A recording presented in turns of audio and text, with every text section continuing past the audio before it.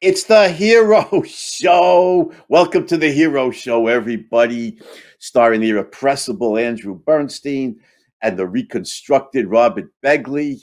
I am Andrew Bernstein, and you are indubitably Robert Begley. How you doing today, Robert? I'm feeling reconstructed, Andy, because today's hero we're going to talk about was a big part of Reconstruction in America. But he's similar to George Washington in the sense that he saved the country, led the country to victory in war, and then right after that served 2 terms as president and presided over a very turbulent transition. And by popular demand, several people have requested, we read your emails, by the way, when you send them into us, and U.S. Grant. That's who we'll cover today. Unconditional Surrender Grant, as he That is at right. West Point. At West Point, he was known as Uncle Sam Grant, right? That But too. yeah, and then another similarity to Washington, Robert, is didn't he did he say the day he left, something like the day he left the White House was like that the happiest day of Happiest his day. career or something? Yeah, Happiest day of his life. Yes. it's Mm-hmm. like so like Mm-hmm. I think it was Gary Wills who dubbed Washington a virtuoso of resignation. Grant was also, because he was popular and could have run for a third. I think the Republican Party wanted to nominate him for a third term, didn't they? And You he know what? turned it down. Well, just spoiler alert, we're going to do 2 sessions on Grant up to Right. right before his presidency. And then we will cover that because Andy, he actually did run for a third term afterwards. Not he took Later, 4 years not off. That's right. that's right. And then they persuaded him to do that. But today is all about the things he's most known for, which are as a general. Yes. And why don't we start at the beginning, though, as we always Yeah, do? you saw at the beginning, Grant states were 1822 to 1885. So unfortunately, he didn't have a long life. But in the 19th century, before the advent of antibiotics and such, life expectancy wasn't nearly Yeah. as long as it is today. So and he died of throat Hmm. cancer, as I recall. But yeah, That's okay. right. Now you know a lot more about Grant's life than I do, Robert. So why don't you jump in Sure. Okay. and Well, so start telling us? his name by birth was Hiram, Hiram Ulysses Grant, and named Yeah, I'm after glad they his changed it. I'm glad father-in-law. they changed it to Ulysses. Hiram doesn't have the heroic sound of a No, conquering it doesn't general. jump out. It But doesn't jump out. Ulysses, And even Ulysses, yeah, they got that name by putting a bunch of names in the hat. The parents were asking, what should we name him? So the Hiram came from the father-in-law, and then Ulysses by popular appeal, and certainly does have a hero quality yeah. about it. Ulysses is the Romanized version of Odysseus, isn't it? That is right. And Odysseus, That is right. Odysseus is certainly a towering hero. We'll do a hero show That's episode right. on him one day. We should. I think we should.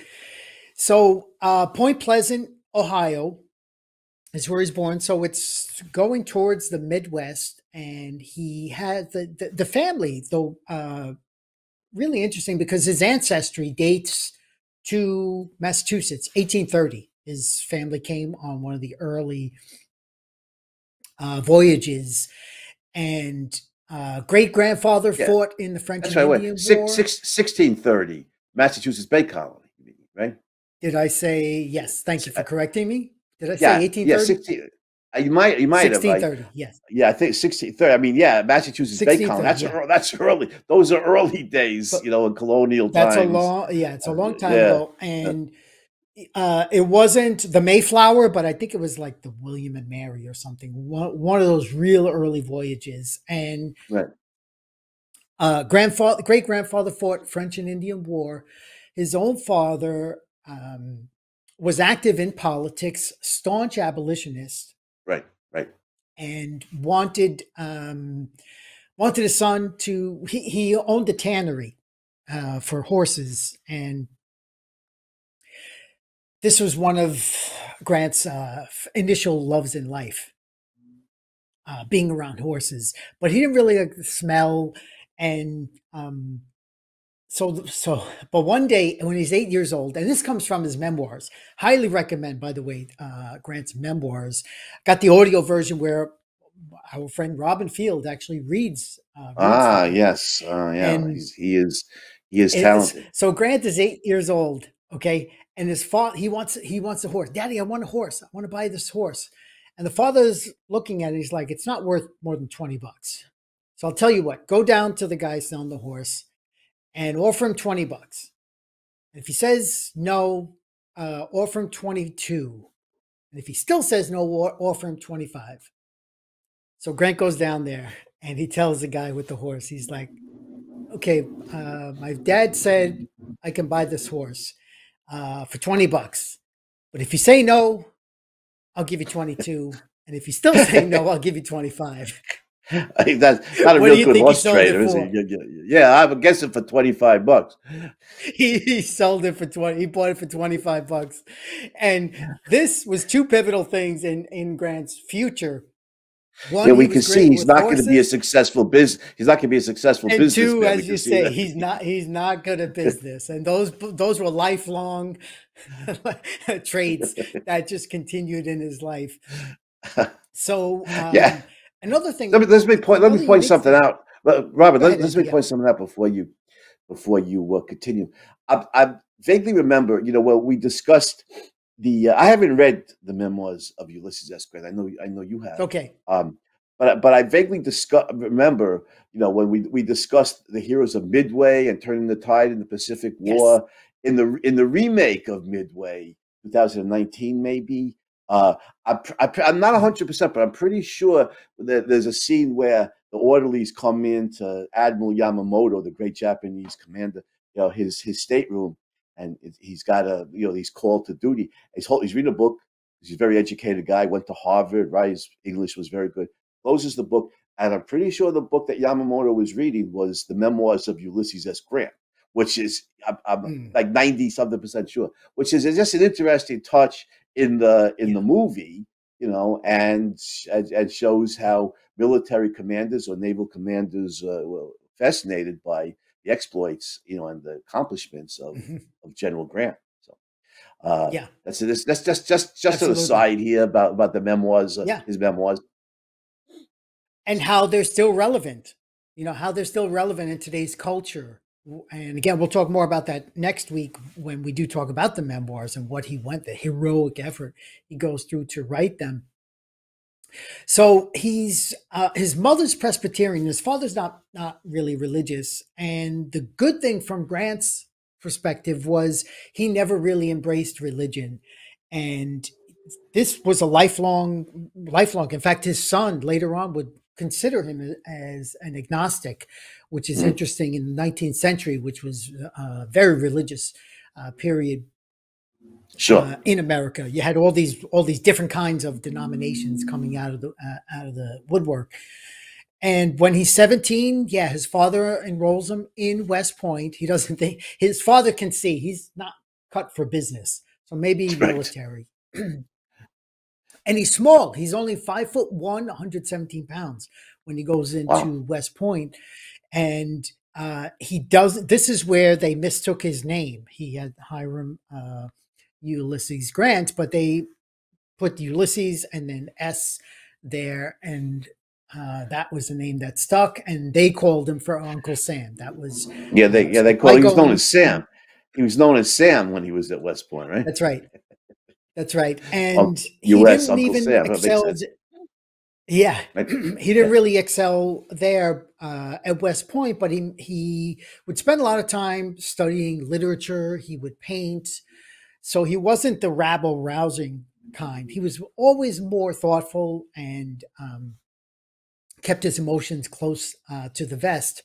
And one of the cadets at West Point that he befriended, his name was Fred Tracy Dent, and Yeah. eventually Grant met his sister Julia, and they would fall in love and marry. So he graduates in Yeah, and eighteen they were a slave owning family, as I recall, weren't they? That's The right. Dents, and That's right. So actually, we can go on to the marriage because yeah, he and married her a couple of Democrats. Yeah, years later. Yeah, and Democrats, because there was the Democrats who supported slavery.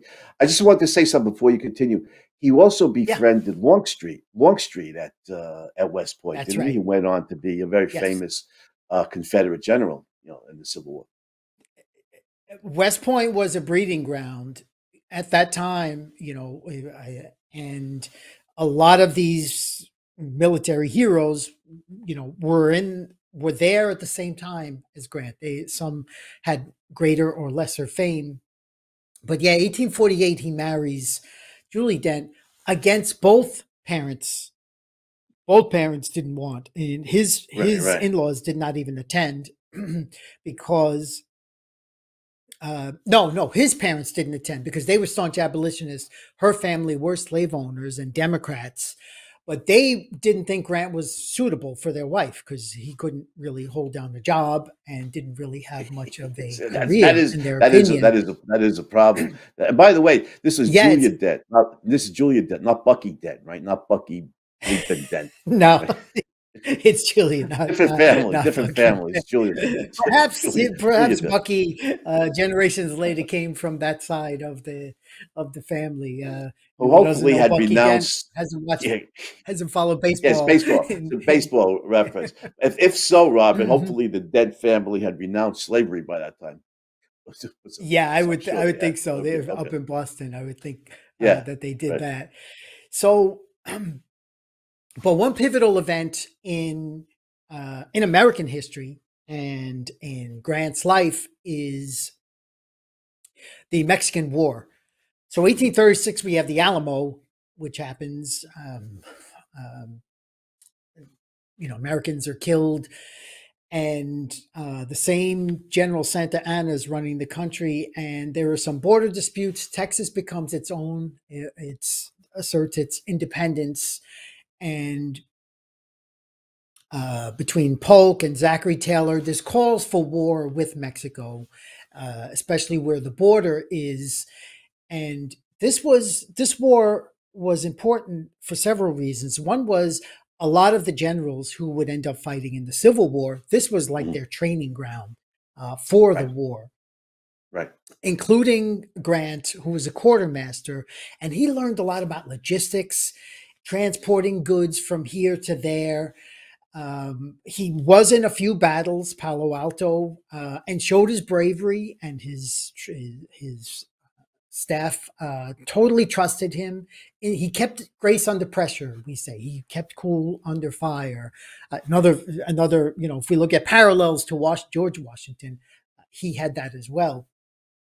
And uh, during the war, they even went all the way down to what is Mexico City, uh, the Americans, and um, ended up, they found the treaty. It's interesting because I could say personally aside, in a prior life, I was married to a Mexican, and she would regularly tell me that most Mexicans wished America, when we went all the way down to Mexico City, we just took everything. We just took everything. Everybody would be better off. But an interesting aspect of the war was after America won, we gave Mexico $15 million. We paid $15 million to buy what would become California and the entire Southwest, up to our Oregon and what are now Washington and Oregon, which were British territories. And this is unprecedented, where the victorious country in the war ends up paying and buying these lands afterwards. And of course, one of the first things that happened after that was the gold discovery. So basically, gold stood under the bare feet of the Indians and Spanish for centuries until the American ingenuity found it, discovered it, and converted it into valuable Mhm. items. And Grant was actually even part of that. But as we spoke earlier, Andy, Grant criticized the Right. Mexican War. He was definitely critical of it. Yeah, in part, He just thought it was, yeah. let me see Good. if I remember, because although Grant was not an abolitionist yet, he was also not a Yeah, pro-slavery guy, and he thought that, never. yeah, right. right. And his father, like you said, was a devout abolitionist. He thought that a large part of the purpose of the Mexican War, for for many of the Americans who promoted it, was to spread slavery, to acquire territories that would become slave states. And of course, he Yeah, thought that was an immoral purpose to go to war. yeah, So yeah, I mean, I agree with him absolutely. about that. Yeah, And he's right. Yeah, yeah, that part he's right. He's completely right about. And if you think of Texas coming in, Texas was the last. I think 1847 came into the Union. 1845 was Texas. Then California, 1848 was actually the first Southern state to join the Union that was not a slave state. So this contentious issue was playing out right there during Grant's lifetime, and so he marries. While he's married to Julia, he's sent to these different posts far off. He's in now Northern California, in the middle of nowhere, and he starts drinking. And a big thing, if you know about Grant, is that he was considered a drunk. He was known as a drunk. That was a part of his reputation. But there were a couple of reasons for this. One, he was very lonely, especially when he missed his wife, and there was no real action. So he was the kind of person that kind of needed some kind of external action to keep him busy, to be productive, to be somewhat at his right. best. And let me And see. Let me see not if I remember. excusing If the I remember. Let me see if I remember correctly, Robert. When he was posted in right. California, I think poor Julia was left home a long ways away. She was 8 months pregnant at that time, wasn't she? Yeah, And yeah, so yeah, I could see why Grant misses his wife. He's not going to see the birth of his child. I can see why he'd be lonely and unhappy, and might turn to alcohol. I can yeah, understand that. yeah. And actually, if I could say, he was kind of like me. I don't drink. I don't drink anymore. But when I used to, one beer and I was like, I would get a buzz. And that's kind of how Grant was. It didn't take a lot for him, and then he'd somewhat be like a kind of like a happy drunk and like uncontrollable. So that reputation never really left him. Then comes the gold rush, which I had mentioned before, and he does the transport, which we had spoke about in the Vanderbilt episode, through the Panama Canal and comes up through up the coast, California. And in 1854, he is under Buchanan, is one of the superiors in the military, and basically catches him drunk. And Grant says to him, "Look, I'll give up the stuff. In fact, if I'm ever drunk again, somewhat on duty, then I will resign." And that's exactly what happens. So he's out of the military now. So he's a man of his word. If he says something, he's going to do it. So the integrity of his actions, even though he might not be able to control his drinking habit, which again, some people attribute to his father drank as well, and some use that alibi. I'll call it, for lack of Well, a better term. later on in his career as a general and as president, he was enormously competent, and very effective in Yeah, his work. He must have been able to keep yeah, his drinking issues under control. yeah, yeah. Oh, absolutely, absolutely. And part of that was the fact of him being busy and having tons of responsibility. So, uh, so now we're around 1854. He's 32. He's a civilian. He has no income, and he goes back to the Midwest and builds his own home with his own hands, which he calls hard scrabble, and tries his lot as a farmer. Guess what? That's not working either. Nah, it Then, didn't work. But he built his old home is interesting. That was the yes, legend that reputed Abraham Lincoln, right? That Lincoln was that's born in right. a log That's cabin. He right. helped his father, Yes. which is a neat trick if you could do it. You know, born in a cabin that you helped build. That was the kind of regard people That's held true. Lincoln, held Lincoln in, that they had these kind of legends, Hmm. this Hmm. almost mythical status, almost like an American tall tale, status attached to it. Anyway, so Grant actually Yeah. built his own house, but he wasn't born there. Okay, Literally so built his own home, but wasn't doing well with it. Couldn't really make ends meet. 1856 election comes, and here it's James Buchanan, Democrat, is running against Fremont, and Grant votes for Buchanan because he thinks if Fremont wins, the South will secede. right. So he's basically four Yeah, years ahead of his time. Fremont, right. Fremont was an abolitionist, as I recall. Fremont Right, was an yeah, abolitionist. right.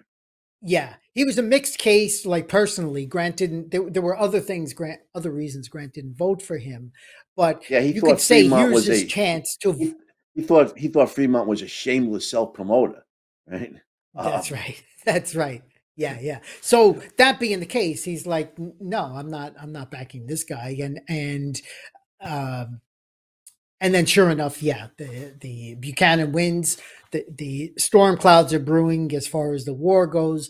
1860, right before the war breaks out, Grant moves back to his tannery that his father runs in Illinois. He's working underneath his two younger brothers. How can you hit more rock bottom than that, where you're just not cut out for civilian life? And we know what happens later on in 1860. Abraham Lincoln gets elected. The South secedes. Full year later, April 1861, Civil War breaks out. yeah, but And Robert, now before we get into that, is, before we get, yeah, I backtrack something because I forgot sure. something. When he graduated from West Point, 1840 Yeah, something, right? yeah. He was you touched upon this. He was a master horseman. I mean, he had a way with horses, Yes, that's right. and he could tame horses that other men, couldn't. Which, by the way, That's are right. also legends ascribed to Alexander. Alexander That's the right. Great Alexander the Great. Yep. Hmm. by Plutarch. So maybe military commanders, have a way with horses. I don't know, but the army, in its wisdom, did not assign him to the cavalry. The army Yeah, assigned him to the infantry. And it's just, I was reading right. about that the other day, prepping for the show, it reminded me what they say. There are three ways to do something: the right way, the wrong way, and the army way. And so, it's, Grant was so good with horses. You think certainly he would have been assigned to the U.S. cavalry, but he was Yeah. he was not. And No, anyway, no. so I don't. So So anyway, Civil so War breaks that's out, yeah, 1861. and he's an unknown. He's really an unknown. In fact, he had left the military somewhat in shame. So Lincoln calls for what, 15 million people to volunteer, and Grant throws his hat in the ring. He wants to be a commander, but that's shot down by Buchanan. And um, but sure enough, the war is going on. The following year, 1862, here is the pivotal moment. He's put into Tennessee. He was always good in the Midwest. That was because he lived much of his life there. He knew the terrain. He had an eye for. He loved maps. So all of his better traits were starting to come to the forefront, and he was fearless. He was completely fearless. So there's two battles, Fort Henry and then Fort Donelson, that he's fighting in. And he, like we talked about, Patton and other great commanders go on the offensive. It's interesting. George Washington is one of the few, but for him to win, it needed to be a defensive battle Yeah, he because had to fight. He had to the fight a opponents were guerrilla. so much He had superior. Yeah, Right. they were. He had to fight a guerrilla war. But to your He had to point, fight. supporting your point, Robert. I know a lot of experts in this field consider Napoleon the greatest, the greatest military Yeah, commander of history, and he was. yeah, He also preached take the offense, and so great a commander Duke of Wellington, who knew something about Yeah. military strategy himself, said Napoleon as a commander is worth 40,000 men to the French. That's Yeah. Yeah. that's how great a commander Napoleon was. So yeah, I mean, there's something to that. Keep your opponent moving backwards. You keep them off balance. Yeah. So yeah, I mean, that was And Grant's even strategy. in the right, even in Yeah, the negative sense, Andy, the reason Germany took over so fast in World War II was they went on the offensive, and everyone else was blitzkrieg. trying to fight a defensive war, and that just doesn't work. It simply doesn't work. So we get to Fort Donelson, and the opposing general is Simon Bolivar Buckner. And What a Buckner, great another name, baseball name, right? Simone Bolivar Buckner. That's a great name. Yeah, exactly. So Grant has him trapped. And they actually have a history. They were together at West Point, and Buckner had actually loaned Grant money, which Grant still owed him. Okay, on top of that. And so Surrender, Grant and I'll has pay him you back. Right, surrender, and I'll pay you back. That's a basically. good deal. That is a good deal if you can get it. But Yeah, right. This is where Buckner is assuming that the terms will be mutually beneficial for both sides. The terms of surrender will be mutually beneficial. And that's where Grant says, no, unconditional and immediate surrender. And here's where pivotal moment. First of all, we're already a year into the war. The North, the Union, has not had a major victory. They're all in chaos in the eastern front of the war. And so when Grant says this, unconditional surrender, word gets back to the Northeast and the press, the New York press and the DC and the Boston press. And that's where they call him, unconditional surrender. Right. That's like his nickname for the rest of his life. We went with this episode.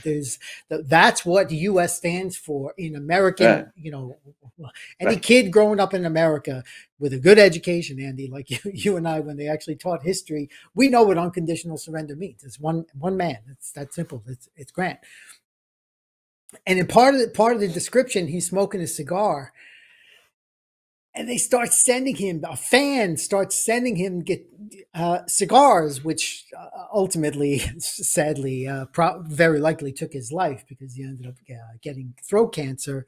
But the direction of the war is now completely changed because word eventually gets to Lincoln that Grant wins. He fights. And as he's rising through the ranks and starts winning battle after battle, his superiors are angry because even at Fort Donelson, he went against the commander. He knew, he saw the right moment to strike. And his commander was pissed off and complained to Lincoln about him. And what does Lincoln say? He said something like, I can't spare this man. He fights. Right? Isn't that what Lincoln said? He fights. They even start the rumors about him drinking again. And they're digging back to his past. This is where I think his reputation as a drunk, it's really hard to shirk that when people actually see it. But I don't think he drank during any of the successes. I don't have any evidence from what I've read. Yeah, and by the way, Ron Chernow has a massive book on I recommend that as well. Massive book on Grant as well. But yeah, go ahead, Andy. Yeah, it would be enormously difficult to accomplish the thinking, the strategy and the tactics that a successful commanding general would have to do if he's on booze. I mean, it's just the booze clouds your judgment. So if he could do that, he's a better man than I am. Or almost anybody. So it seems very unlikely. Yeah.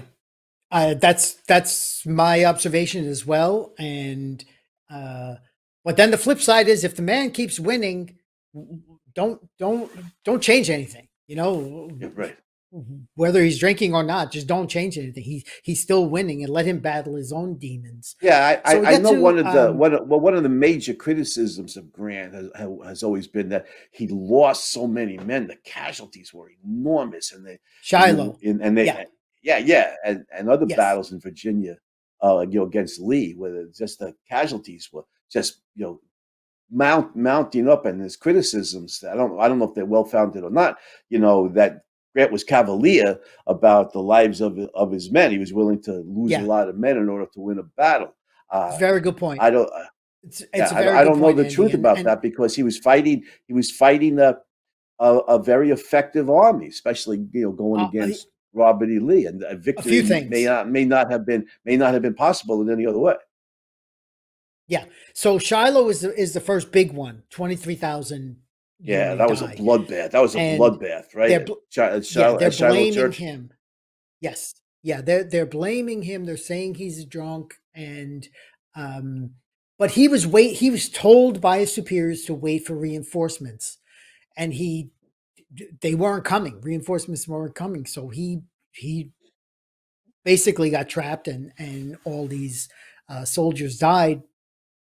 And so he actually was ready to resign after that. But Sherman convinced him, no, you can't. You have to continue, because as many casualties as there were, and this would play out again later on in the big Virginia battles. Uh, no human life is expendable. I mean, we know that, but the Union could lose more than the Confederacy. Yeah, Every death to the Confederacy was just it, it was like almost a 5-to-1 ratio of how much the deaths hurt yeah. each side. The South had a much smaller population base. The big cities Yes. were in the North Yeah. mostly. Yeah. Yeah. Exactly. Exactly. So when we get to 1863, which is Vicksburg. And here, I mentioned this prior in the Sherman episode, where this was pivotal. It's the same Yeah, weekend that, there's a siege. And actually, Sherman was against Vicksburg because it's a 300-foot bluff where the Mississippi is, and it's very strategic and it's very hard to break through. So the home team, in effect, has the advantage. And what Sherman does is he gets black labor pays them to reroute the put in canals and reroute the Mississippi.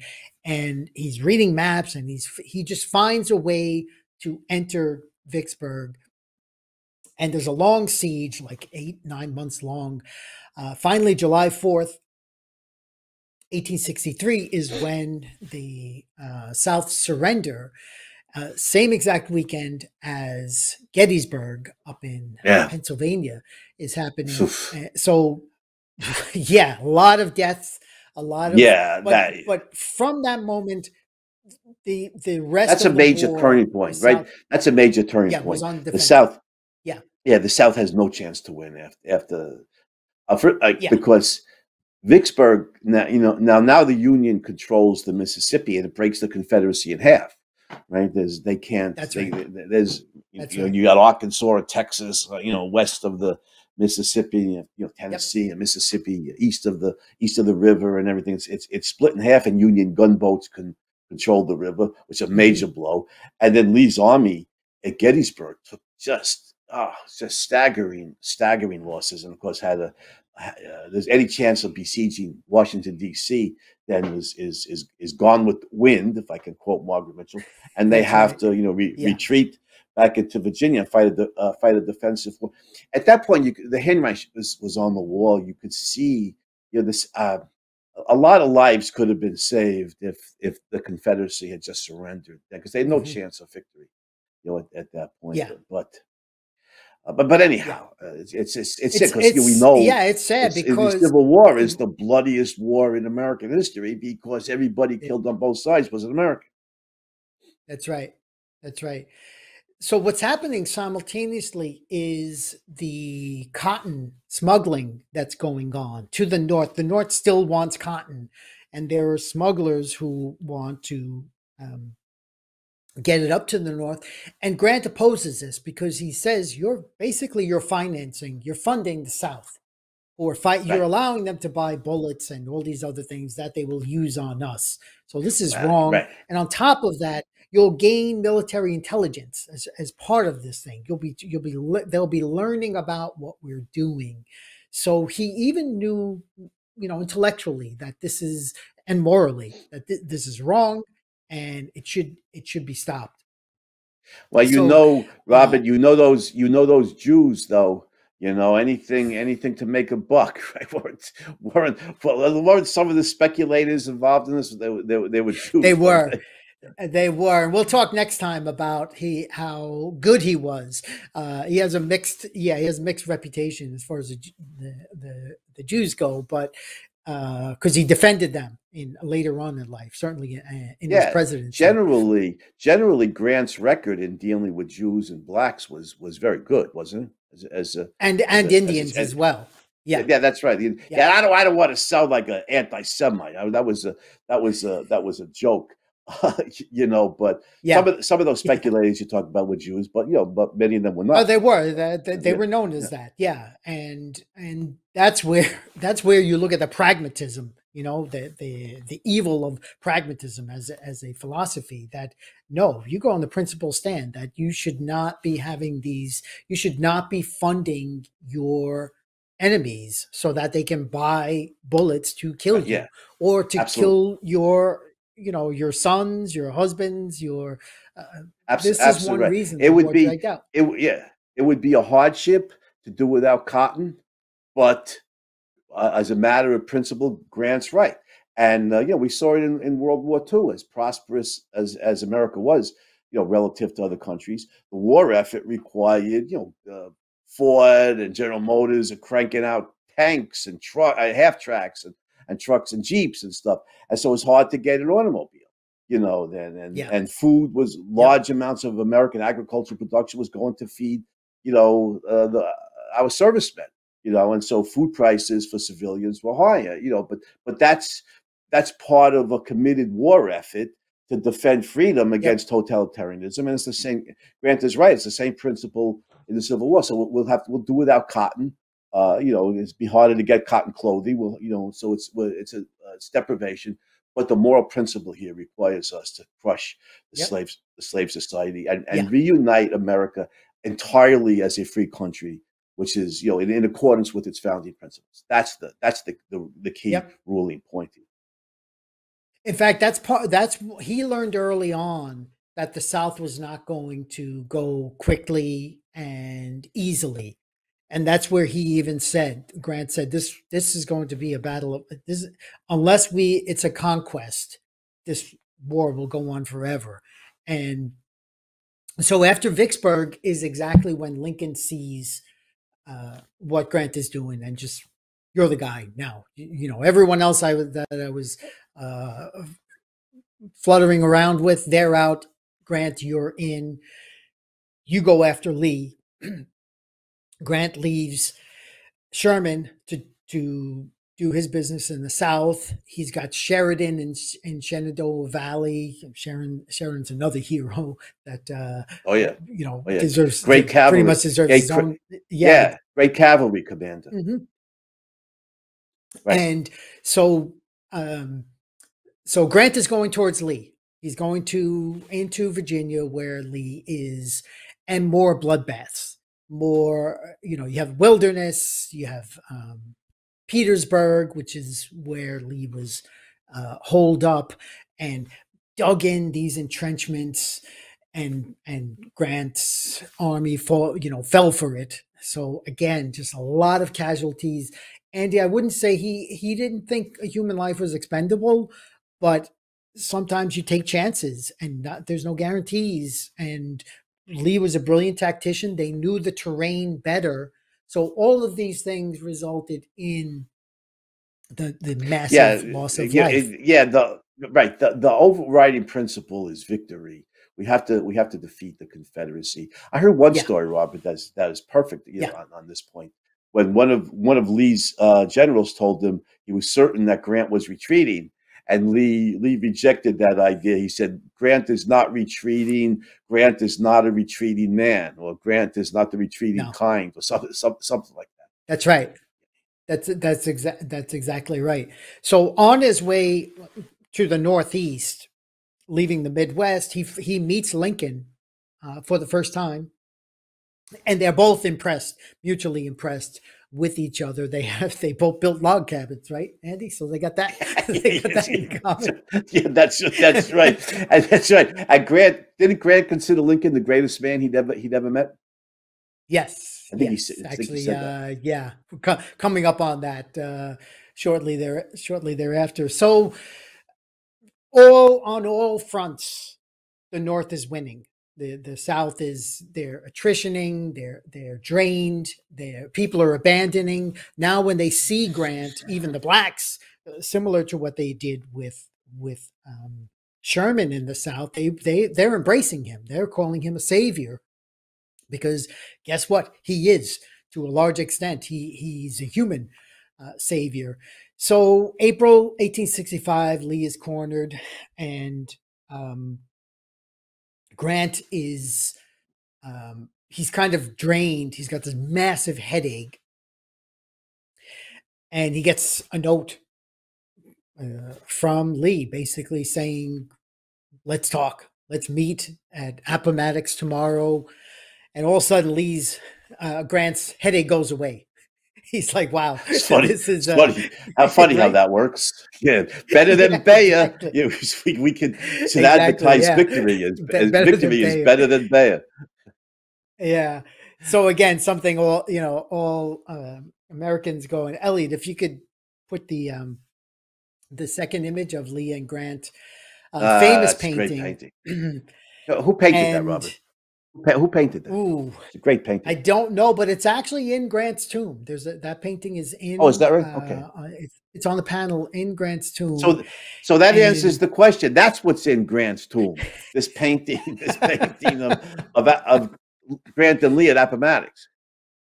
And by the way, so we should here's point kind out. of Let me point the something out. before and People, after. just Go let me point ahead. something out, Robert. To people who Yeah. aren't native New Yorkers, Grant's tomb sits up on the bluffs overlooking the Hudson River, near to where Howard Rourke built the started temple. I assume, in True. fiction, but in real Yeah. life, Grant's tomb is there, and Grant himself is buried there.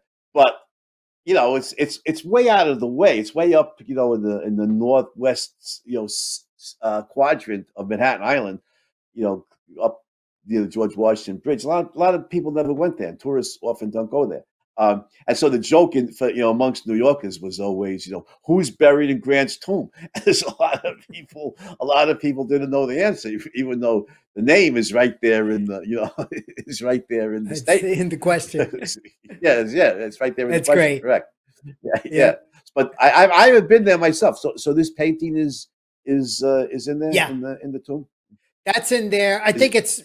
it's a replica in there. Like I'm Okay. sure that's in a museum somewhere. But it's important, the difference here, because Lee is of the old world, the gentry. He's dignified. He's got the sash. He's got the sword. He's perfectly groomed. Grant is his boots are muddied. He hasn't bathed or shaved or anything in days, and he rushes to go to Appomattox. He's from a poor, hard scrabble background. So this is the future of America. What this handshake is doing is it's Right. That's saying right. Good the point. old way is done. That It's gone with the what's the wind. freaking term? It's Yeah, gone with the it's wind, gone. Robert. And It's and totally and, and gone with the wind. That society of the South, the gentry, the Mhm. aristocratic, looking down on others. That's over. Now it's time for the self-made, rise by your own effort, where everybody's free, equal before the law. That's what this handshake is representing here. So when they sit down and they start talking, Yeah, wait. Just Grant let me say something remind about. Let me say so. yeah, Let go me say ahead. something about that, Robert. Yeah. Because Mhm. Margaret Mitchell's novel is really a great book. Gone with the Wind, Yes, it is. especially the first half. Yeah, It's a great movie. The second half is something of a soap opera, but the first half of the book and the movie is magnificent, magnificent novel. yeah. And Yeah, I mean, she captures that. The book was published, I don't know, 19. She worked on it for many years. She was born and raised in Atlanta, right? The book was published, I don't know, sometime in 1930s. Uh, In but the 30s. 39 was Yeah, Gone with the Wind, the film. right. And I think the book was Yeah, been published just a few years before that. And I saw a that's right. quote attributed to Margaret Mitchell, having grown up she grew up in Georgia. She said something like she was something like 20 years old before she learned that the South had lost the Civil War, or something Oh, yeah. or something Yeah. like that. But anyhow, uh, she captures just what you're talking about, Robert, and that's a really good uh, interpretation of the painting. She captures it. You know, the characters of Ashley Wilkes and Melanie Hamilton represent the old landed gentry, the plantation system, the slave society, and the characters of Scarlett O'Hara and Rhett Butler represent the future, much more industrial, industrial society, not committed to the plantation system, not dependent on it anymore. And she captures it beautifully in that novel. And you're right. That's the handshake here. You're right. It's passing the torch, right, from the It's old passing the torch agrarian, from the yeah, feudal, from the old, that's right, yeah, feudal feudal agrarian agrarian society to the future. Hmm. to the industrial capitalist society. And for Yeah, you, as a big supporter of Alexander Hamilton, this is the triumph of Hamilton's yeah. vision, of Hamiltonianism. an Yep, I industrial agree. over Jefferson, the agrarian. Yeah, Much as I admire Jefferson, the agrarian system is not America's future, right? The industrial capitalist urbanization that yeah. Hamilton envisioned was the future of America. And you're right. I hadn't thought of it that way. You're right. This is the handshake symbol. I think captures that. It's a good point. Yeah, and I actually, good point, Andy. You reminded me that also part of Grant's advantage, he wanted technology. He took advantage of every technological opportunity. So the railroads, he learned about railroads, and Right. we'll Right. even talk about Right. transcontinental railroads next time. But that was part of his thing. This idea of logistics and getting goods and men in and out. He was just a master of that transporting. So, Yeah. which would move. His early days as a Yeah. quartermaster were very helpful here. Right. He knew what it takes So to here's where the provide Mexican an War army. came in. Yeah. Right. That's right. Provide an He army. knew how to give them supplies. And even as a kid, I didn't even say this. He transported people on horse. Like he didn't like the Right. tannery. He didn't like the smell and all that. So he would actually ride people in carriages and stuff as a little kid. And that was, transporting goods and people was something that was a big part of his life. So they sit down, granted. Let me ask you a question. Yeah. So look at the painting. The dude behind Grant, he's got a real beard. Do you know who that is? I mean, You know what what? a manly beard, what a manly beard that He is. I mean, does. it looks like the Smith brothers cough drops. And the guy behind him looks like a Neanderthal. Look at that. Look at the face. Actually, one of them, um, important fact, one of them was a Native American, was an Indian, who I think was the guy who wrote the terms. So here, even Grant is giving he's giving um, recognition that competence matters here. Again, we'll talk more about next week about his idea of with the Indians, that assimilation was a major, that was the thing that he wanted Yeah. of everyone, of the blacks, and just full assimilation to this free society that we Right, uphold. right. Yeah, no, Grant was a good man in that regard, and you see his generosity Yeah, to Lee's troops, because Lee requested that his men be allowed to keep their horses, right, which is important. You're going back to the South, going back to that's Georgia, what I'm. whatever. Yeah, that's exactly my Oh, next point. They oh sit yeah. down. I'm sorry. Go ahead. No, no, no. That's okay, Andy. You're absolutely. So they sit down, and instead of jumping right into business, Grant reminds Lee, "We served at West Point. We served. You don't remember me because you're older and more established, but I remember you. We served in the Mexican War together in at West Mhm. Point." And Lee actually wasn't even aware of that. Like, he, when you're a star and the other person is not, decades earlier, that's not necessarily on your radar. And then Lee is the one who comes to business. and says the terms exactly what you said. Let them keep their horses as long as they stay by the law and don't, further rebel. And actually, speaking of rebellion, in his memoirs, he never calls it, Grant never calls it the Civil War. He calls it the War of the Rebellion. Okay. Okay. And I think that's important as well because they broke off. They were fighting America. Yeah. His Right. point Right. was they were fighting America. But after the terms are agreed, Grant tells his own troops the war's over. The rebels are our countrymen again. So Right. feed them, let them go home. And it's like no jubilation. You can't celebrate in front of them. You can't in your face the way today's athletes do, Yeah. You regularly can't when they talk succeed. smack. No, Can't talk smack to no, the defeated Confederate soldiers, right? No, no. no, Yeah. no. It's generous So terms. his He realized, humanity, right? Yeah. He realized the Southerners, his humanity it was absolutely still an stands out to agrarian me. society. They need their horses, to till the fields. Yeah, yep, exactly. So And just to get Lincoln finds around. It's out. not like a lot of the Union troops may have come from New York or Chicago. They don't need their horses as Yeah, much. But in Georgia, or Alabama, yeah, wherever these Confederate troops are from, they need their horses just for transportation, as well as to work totally, the fields. Yeah. totally, yeah. So um, Lincoln hears the news. The news makes it to Washington, D.C. There is jubilation there. And Lincoln's like, 3 cheers for General Grant. This is it. Where we finally, the jubilation in the North Oh, and in the finally, South, yeah, there's actually finally. relief.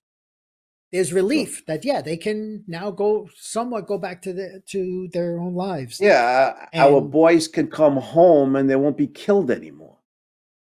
yeah, yeah, yeah. And then sadly, 5 days later, Grant is in D.C. with Lincoln. They're doing, post-war meetings, and Lincoln wants a night out at the theater to enjoy himself and invites Grant and his wife to join.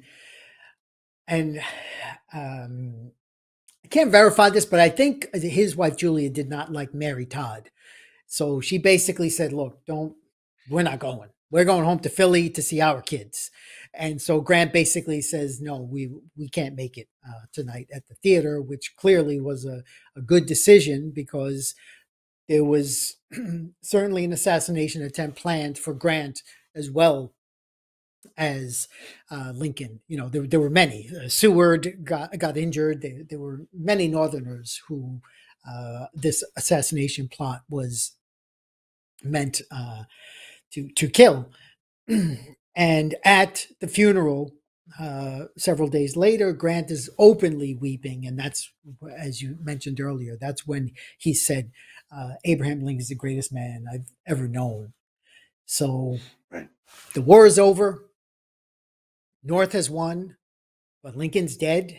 So what will happen next? The new president, Andrew Johnson, is from the South because Lincoln Yeah, had he's a Johnson Southern run as the Democrat vice from president Tennessee. Southern in order Democrat to from somewhat Tennessee, right? appease Right. the Right. South. Yeah, yeah. And that was, that ended up being not a good call Yeah, for that things didn't to go well come. with the Republican Congress who wanted to impose harsh terms, during Reconstruction. Yes, and the bitter Yeah, irony of this, Robert, is that it probably was very much in the long-term rational self-interest of the South for Lincoln to have remained alive and president, because given who he was and what his principles were, yeah, he most likely would have been far more lenient towards the former rebels than a lot of the yeah. radical Republicans in Congress. So it was Hmm. really detrimental to the South's well-being for